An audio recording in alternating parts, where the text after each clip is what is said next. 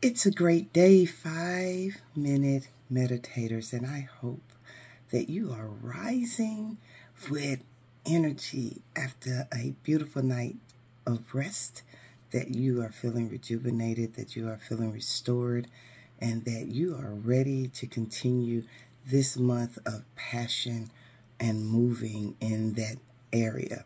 I hope that I know I was missing over the last week. So much has been going on, and I had to attend to life, because one thing I know is life is going to continue to life. It's going to create levels of distractions. It's going to challenge you to keep going. So I'm going to use my personal experience this past week of bringing us to a place of let your passion force you to keep going. My inspiration right now in that is watching the movement of Deion Sanders.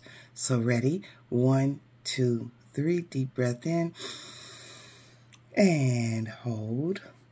Hold that breath. Just a few more seconds holding that breath in. And release. I tap into my passion even through distraction. I tap into my passion even through distraction.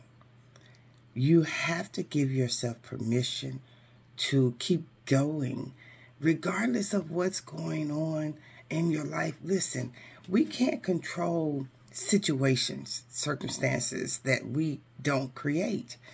What we get to control is how we move through the passion. Don't give up on you.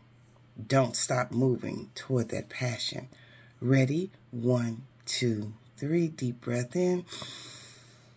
And hold. Hold that breath.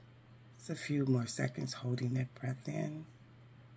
And release. My passion drives me through distraction. My passion drives me through distraction. I've heard from a lot of people this week who've asked, how do you keep going?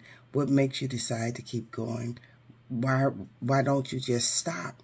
Well, the truth is, the keep going part is a personal choice. It gets personal when you're on the journey of your passion, because your mind may have created a whole perfected, or what you believe is a perfect situation, and when it doesn't come in that way, a lot of people quit.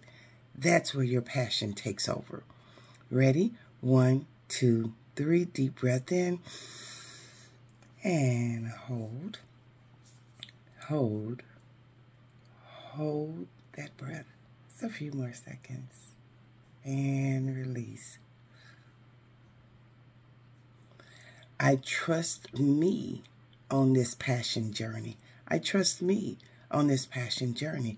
If you're waiting for any validation from other people, it doesn't matter. Naysayers are going to pop up.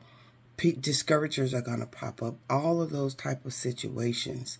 You have to trust you on this journey so that you can be your best self.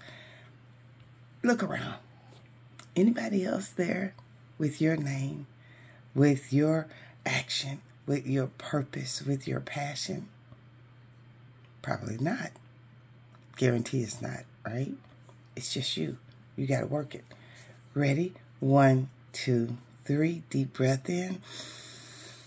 And hold. Hold that breath. Just a few more seconds. And release. I honor myself by not being afraid to push to my passion.